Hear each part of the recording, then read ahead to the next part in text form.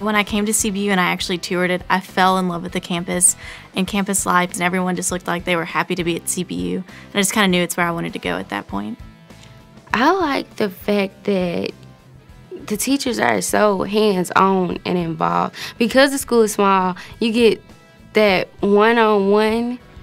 Well, the primary reasons I chose CBU is because it's a private institution.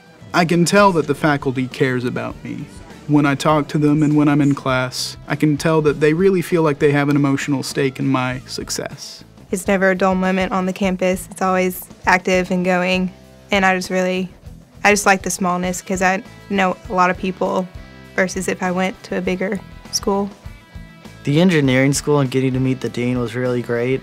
Being able to talk with him one-on-one really easily was a great thing. I got to meet some students on campus and hang out with them for a day, and it actually happened during homecoming week, which was really cool.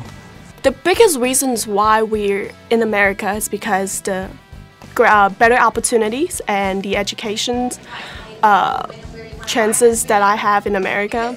And CBU, I do believe CBU can lead me somewhere successful in the future, so that's why I chose CBU. I talked recently just to a prospective student because I'm a President's Ambassador, and I was talking to her about the school, and she asked me what I've gotten out of it, and I just told her I've had so many great experiences with leadership abilities that I've had, and I'm currently like serving in so many positions that I'm getting so much out of.